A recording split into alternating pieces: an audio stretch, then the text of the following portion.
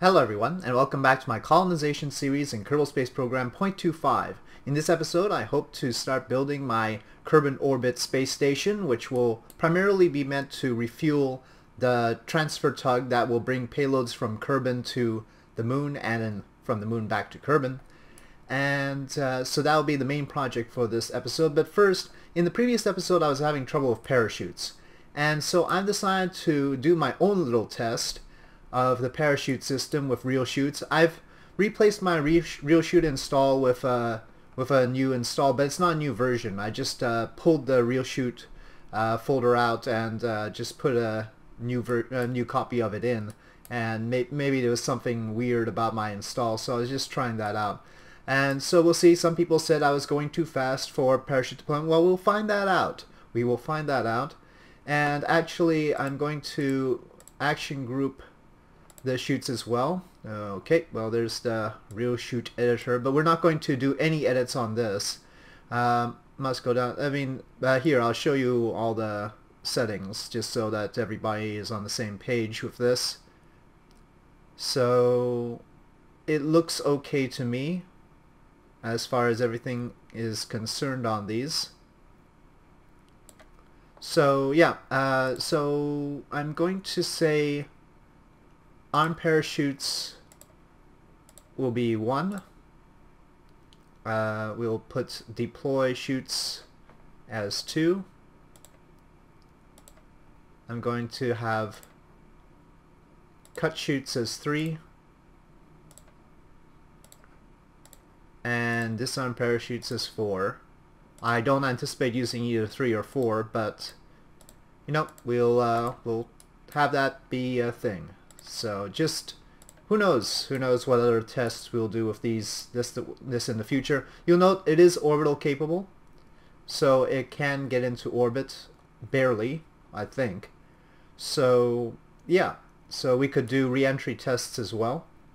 And with that, let's take it out to Launchpad and see what we can do about determining the real nature of these parachutes. Okay, SAS is on, throttle up. And one other thing I can do with this eventually is do some tests practicing landing on the launch pad, something I don't do much. So this will be sort of our version of the little grasshopper, right? Okay, anyway, here we go. And well, yep, stage.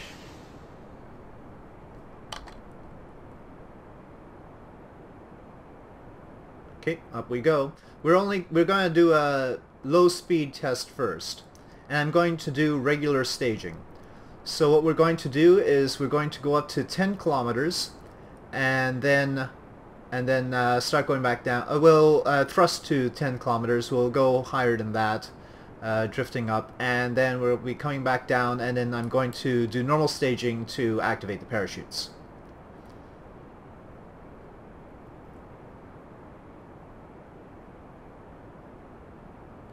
Okay, engine is cut. We have less than half of our actual fuel left, though more than half of our delta V, of course. And so I'm going to let it drift up. We move a little bit westward. This is all in the safe deployment regime for the parachutes, but I'm going to deploy at 7,500 meters. Okay, normal staging. Okay, that failed. I'm gonna press spacebar again. Aha, okay, alright. So it's this thing where I have to press twice. Alright, so, and I was going too fast. Let's see how fast I can go and still deploy the parachutes. So that'll be the next test.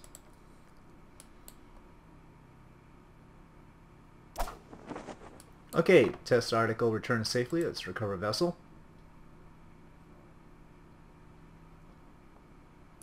Okay, it says we didn't get any science out of it, but I contend that we have done an experiment.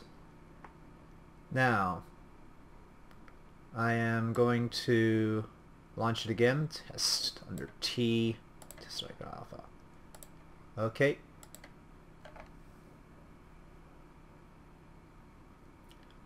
Alright, and this time I'm going to go all the way to space and then return. So we're going to be going to 70 kilometers and then return it, and then what we're going to do is I'm going to deploy chutes right under the whatever altitude it is, right under the speed of sound. So I'm gonna say 280 meters per second. Alright.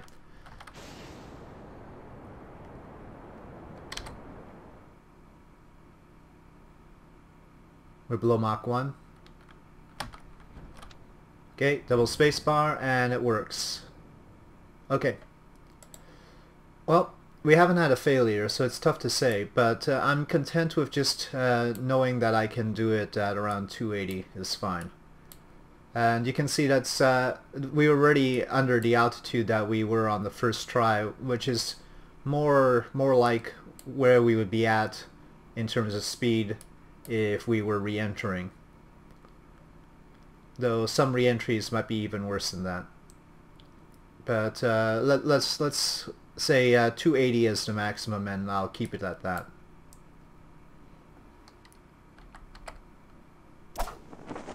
Okay, we can recover this. So basically what was throwing me off about the parachutes in the previous episode was that we apparently now have to double stage them. In other words, so we have to press the spacebar twice to activate them. That wasn't the case even earlier in this series when I used real chutes. I have been using real chutes since the beginning of the series, and pressing the spacebar once always worked just fine. So that is a little bit confusing, but as long as I know it, it's fine. Now, on to building the space station. Okay everyone, well this is what I've cooked up, and the interesting thing about this is that it's all, well except for the boosters and the nose cone and this stack separator, it's all part of the station.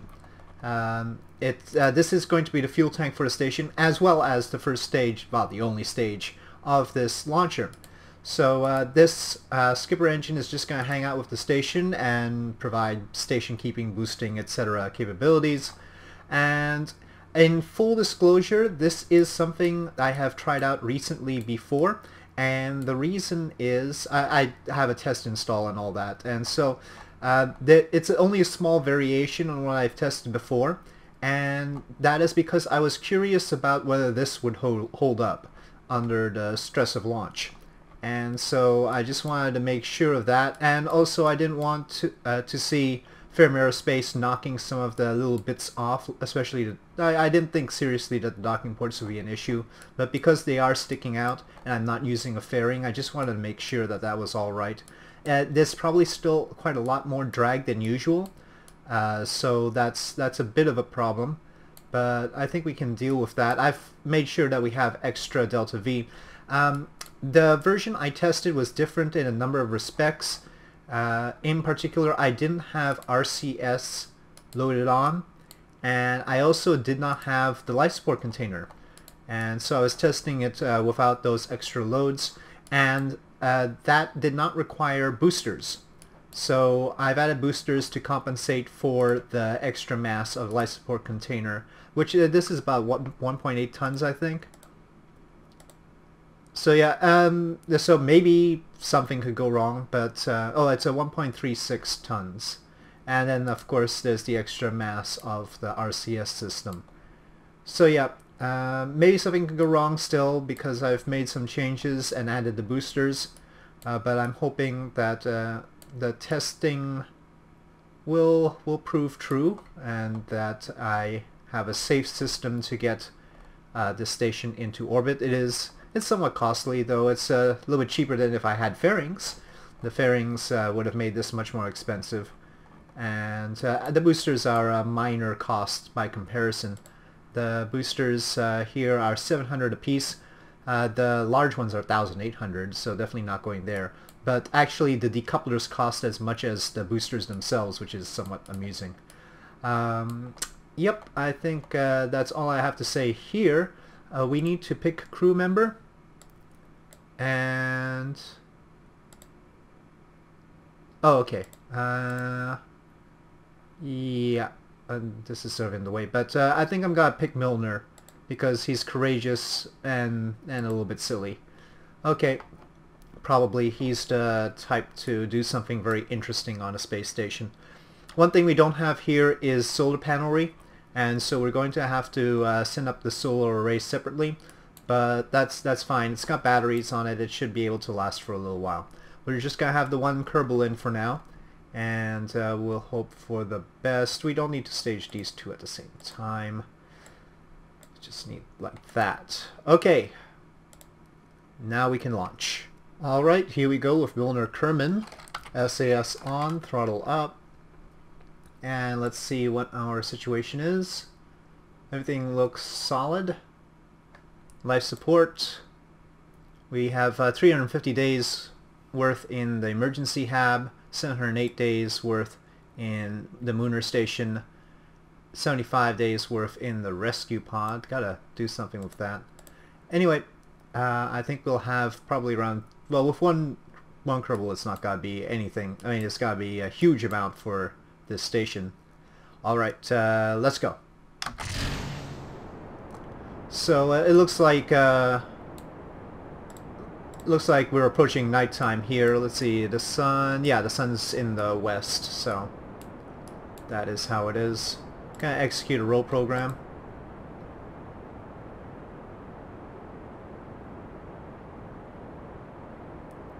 Okay, very good. I got 85.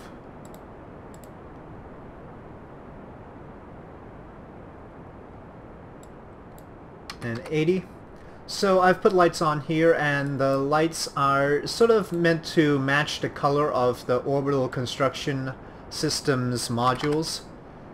Sort of a yellowish color to them, sort of a classic color, if you will, old filmy kind of color to it. So that's the lighting. And then of course, hold on, booster separation. Ooh, bad. Okay, well, alright. Thank goodness that didn't cause any problems. Again, boosters were a new thing added to this, definitely not tested, otherwise I would have fixed something like that. Okay, as I was saying, the color of the this is the fuel tank, obviously, and I just went with the Mu texture because it seems like we're going with the whole pattern where all of our fuel supplies in orbit, I need to do this turn a lot faster. All of our fuel supplies in orbit will have the Mu texture on them, and so that will be a pattern. I would like to get this into a reasonably high orbit.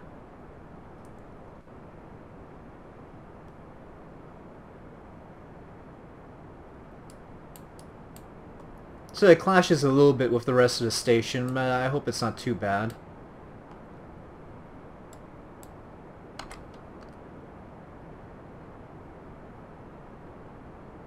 Okay, looks like all the connections have worked well.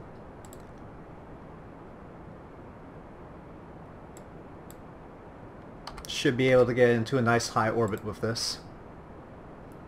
I don't need the stuff transferring to and from the moon to have to make a lot of effort getting into a tight orbit around Kerbin or leaving a tight orbit around Kerbin. That's really not necessary.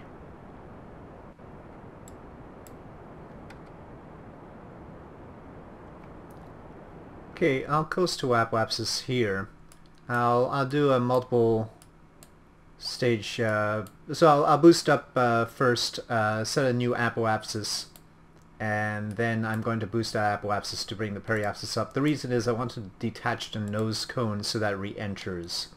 So that's what I'm doing here. Nose cone decoupled, and the stack separator will eventually slide off, I'm sure. Okay.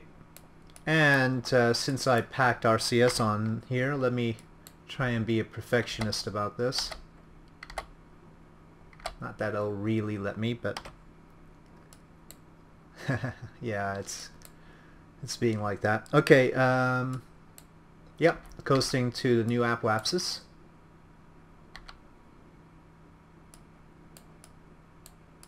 Yeah, that's a good place for a station, I think. Get a good look of Kerbin.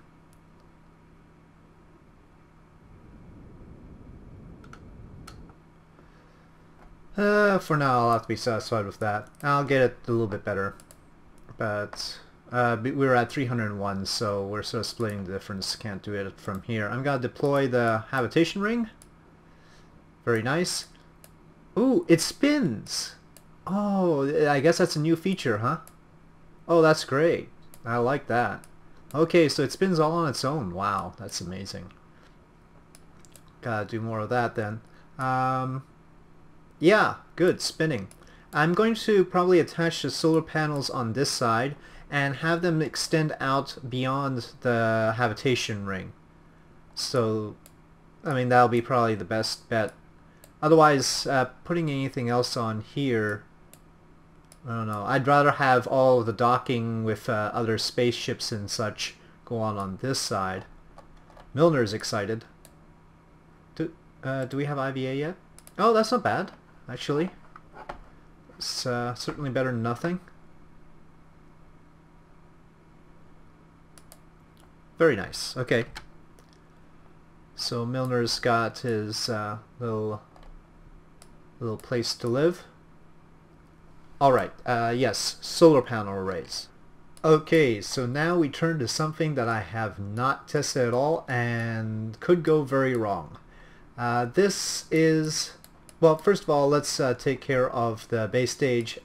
This is a further improvement on the Yakko, and this is meant to be recoverable, as you can see, but these are no longer the airbags because the airbags got bundled with the rest of the USI survivability pack, and now I've got flotation devices. There they are. We've got small, medium, and large. They're all the same mass, confusingly enough. I guess most of the mass is air. I don't know. The problem is these are the mediums. The large is huge. Now, you'd think, well, for something this big, well, let's see it inflated. That's probably the better thing to do. Let's say I put it on here and inflate it. Okay, yeah, I mean, that looks like something that would be meant for this, right?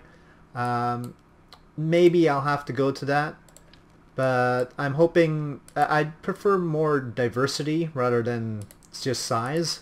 So we've got these medium ones. They're smaller, but hopefully they'll suffice. We'll find out. I don't know if they work better on water than the airbags. The airbags we still have here, but we're gonna see. They're action group to action group 0. We've got the parachutes, and again staged in 2 sets so that we don't put too much G-force on the situation. And then finally, excuse me, and then finally our solar array, which is a little bit complicated. We don't have the huge solar panels yet. We don't have even decently sized solar panels yet. What we do have is these little full photovoltaic trusses, and okay, good. I'll take it. So what we have is it's a little bit of a what you call it, a spoiler to do it in here, but let's go for it. Goes out like this. Well, we'll position it a little bit better. The solar arrays. Let's get a better view here. Boop, boop, boop, boop. Solar arrays go like that. And then we have to manually rotate them. So we'll have to keep track of making sure that things look right. Okay, unfortunately they don't quite extend as far as I might need them to. I considered putting another, what is it, one of these telescopic pistons here so that we could extend them even further. But maybe not. There's possibility for extending, creating more solar panels. We've got small docking ports out here so that if we want to lock some more in, we can do that.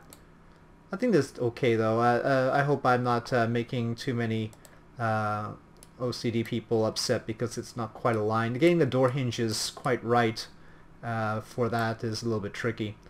Okay, so pack it all back.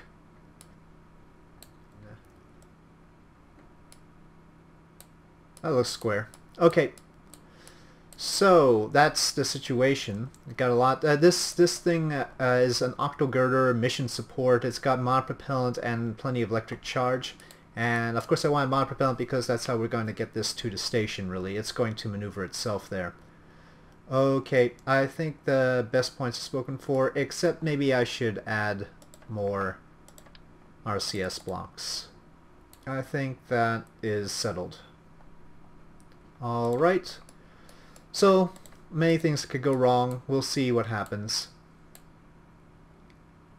This is going to be our first time getting a Yakko stage to orbit and then deorbiting it. So, a deadly reentry, FMRS space, all sorts of things could have problems with what I'm about to do. Okay, here we go. Let's hope I've got all the struts on right.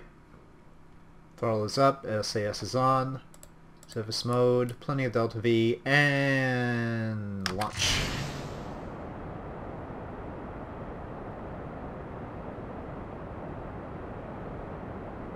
Getting some extra pauses. I think that is because I've been playing for quite a long time. I should have restarted the game before launching. My mistake. So now obviously the parachute tests that we did earlier in this episode are going to come into play here.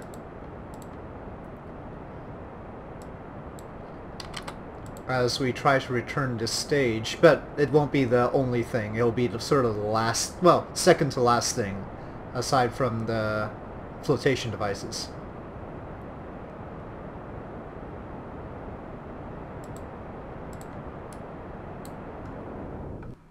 Okay, I'm going for an apoapsis of 100 kilometers. I'm going to dump the fairings now. Okay, nice and clean. I think that would be best. Boosting it high, letting it hit the target like that. Could take a lot of delta V to match velocities though. We'll see. Okay, I'm gonna let the truss take care of all the rest of its own maneuvering. Hopefully its RCS will be sufficient for that. Let's separate.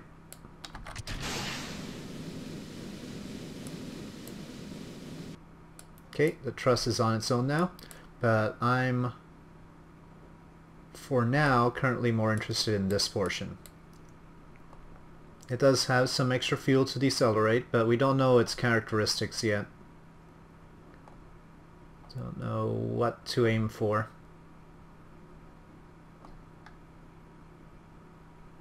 Okay, I think I'm going to have that sort of a burn at apoapsis for it. But let's take a look at what we need to do for this truss. It looks like it needs some adjusting of its own.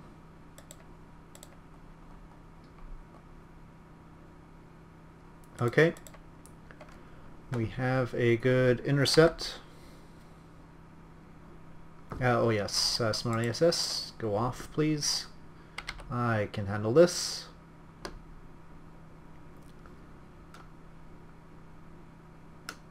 Nope, can't really do too much better than that for now. Okay. So that's going to intercept the station in like 29 minutes. First thing will be to take care of our retroburn for this. But it's going to get a little bit complicated. I don't know how long the docking will take. I'll have to pay attention to where this is.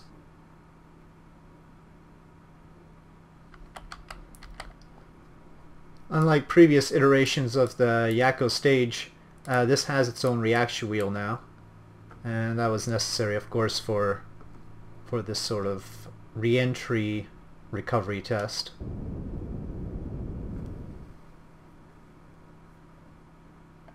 Okay, well, it's got its retroburn. I don't know if that's going to be enough.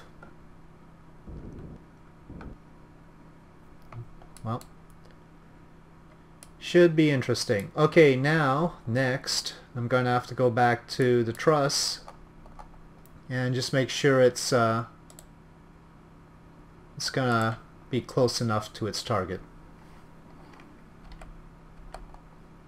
You can see the divergence between the Yakko stage and this mission. Okay, we've got a lot to do here. Tell you what, target, negative relative velocity. Okay, RCS, burn. Okay, well, we've got enough fuel. It's just a matter of if we have enough time. I'll come back to you with that answer. Okay, so I couldn't quite manage it on a single burn. It was just too much to handle with RCS. So it's going to have to go around a few times to meet the target, unfortunately. But it does give us some time to pay attention to the Yakko stage, so I'm going to switch back to that. Okay, here we go. First full Yakko stage reentry test. We're going to be coming along close to the home continent, but that's not the big problem here.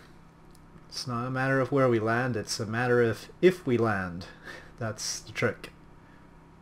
Actually, if we hit land, using the flotation devices would probably be a bad idea. I guess we have to figure out whether we're going to hit land or hit water, otherwise because that'll determine whether we should use airbags or these flotation devices. Not sure. Could be that this is a little bit too deep into the atmosphere for a re-entry of this particular vehicle. We're about to find out.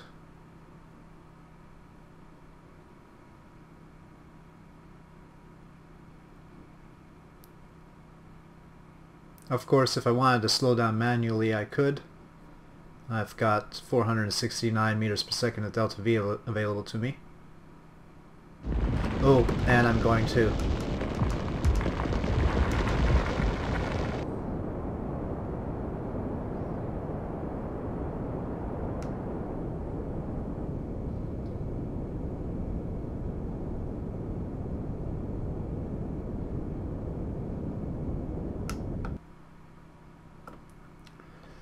Ooh, overheating, definitely need to react to that.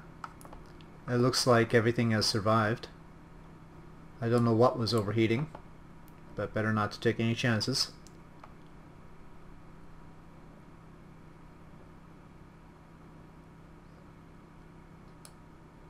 That's the home continent. Looks like we're... So I put inflatable flotation devices on, and sure enough, this time we're going to be hitting land. I just hope we don't hit the mountains. I guess I can fix that. Let's wait until it draws in a little bit. How is the heat now? Getting hot again. Okay.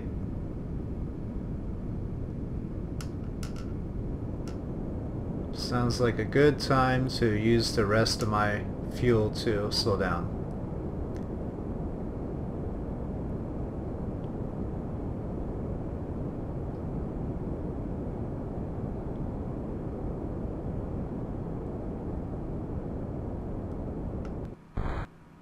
Okay, no more of that possibility.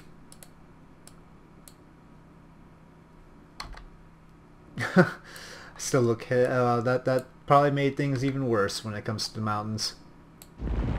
Oh, okay, well that's not good. Smart ASS, go off. Give me control. I need to spin this a little bit.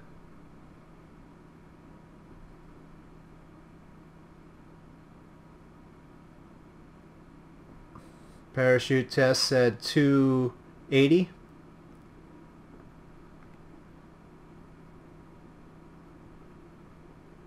I think it was the lowermost flotation device that actually got hurt by that.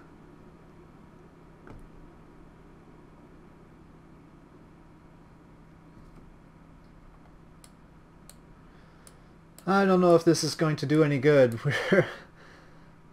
We're aimed. What? No, no, no, no, no, no. No, you don't do that. These flotation devices are way pickier than the airbags were. Or maybe the airbags are like this now too. Okay, anyway, I have to pay attention.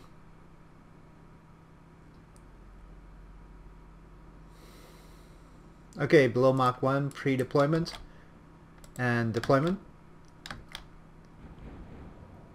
Okay, SAS off. Okay, well, we're gonna have to deploy the second salvo.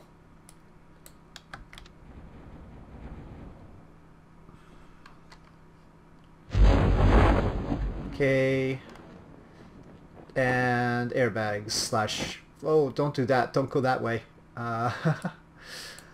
Okay, flotation devices for some reason. 8.0, 7.9, pretty heavy. And actually, possibly because I've added stuff to the front here, and that's a problem.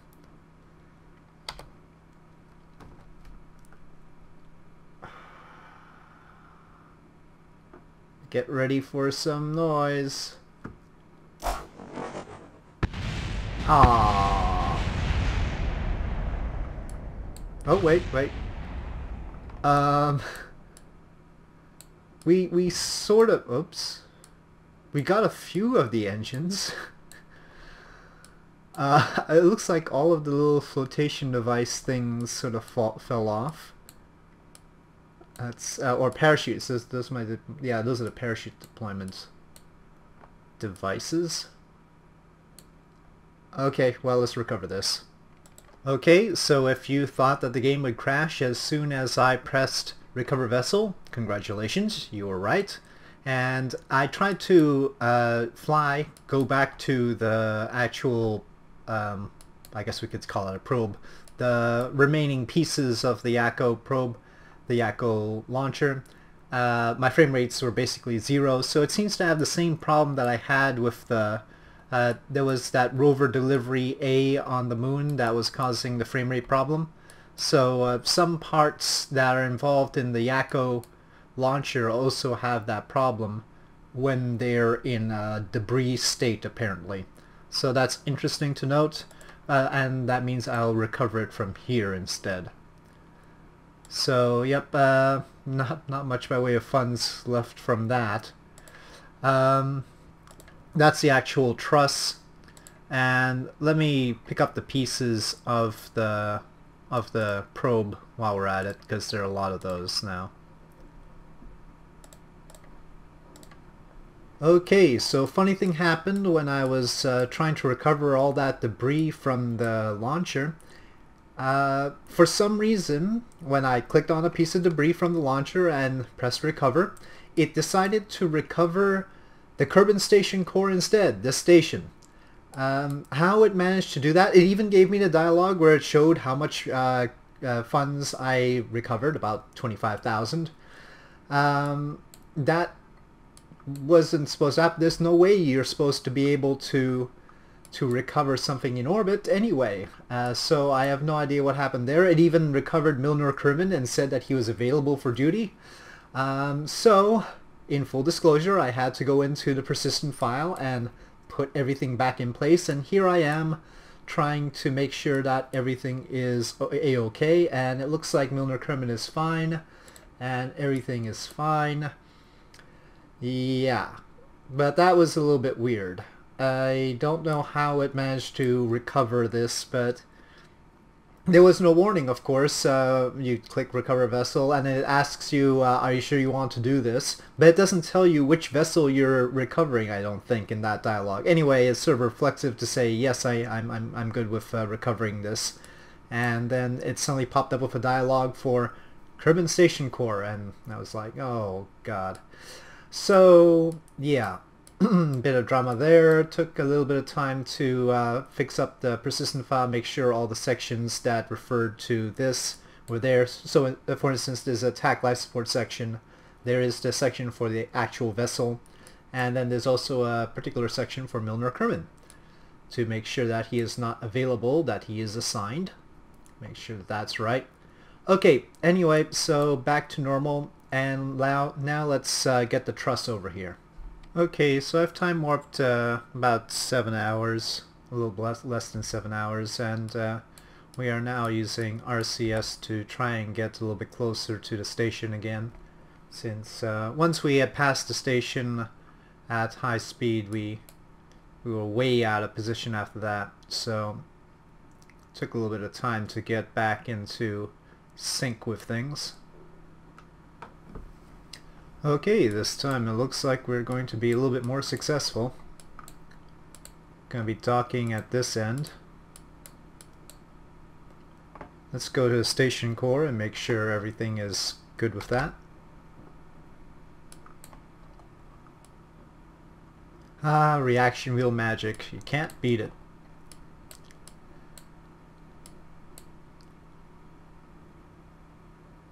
Okay, and let's have lights on as well.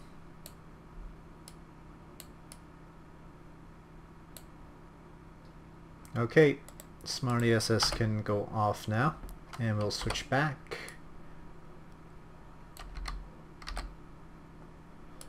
Wow, the station is pretty dark when approaching from this side, and the trusses as well. I really didn't do a very good job on lighting this time. Relied too much on these Mark II illuminators. Oh, anyway. There we go.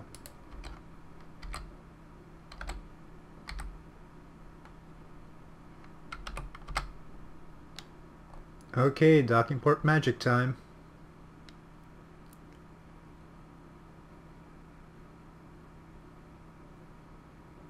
And we have connection.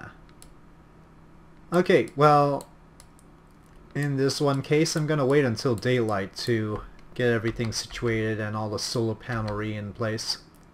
And we should also correct the orbit of the station.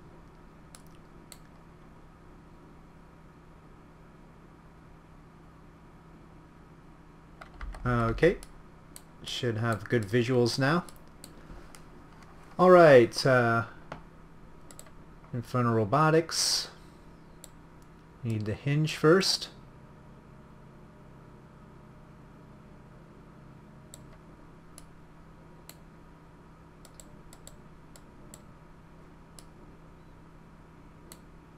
Okay, solar array position next.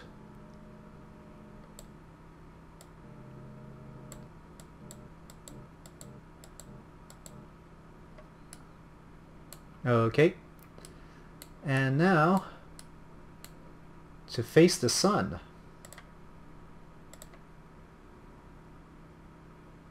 I guess this is alright. It will definitely replenish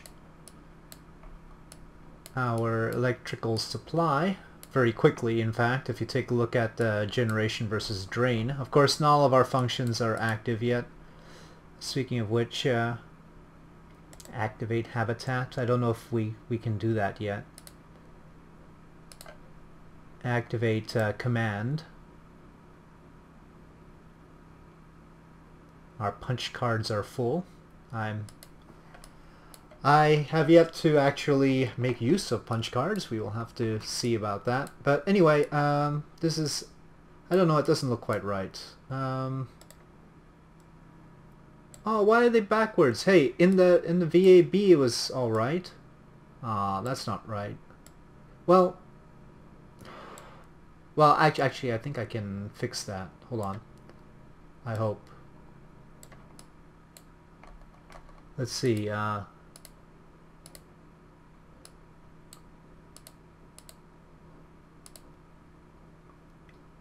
Yeah, this one has invert axis on. Maybe I should turn it off. Okay, now they're both doing the same thing. They're a little bit off though. Okay, that looks fine. Let's say now invert axis off.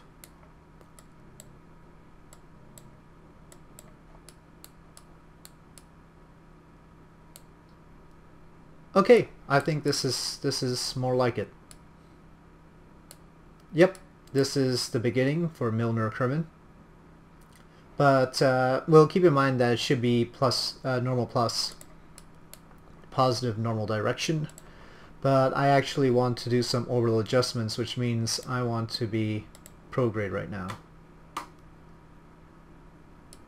Okay, I think I'll have to be satisfied with that. We are in a 300 by 299.5 kilometer orbit, and that is about as picky as I can bring myself to be.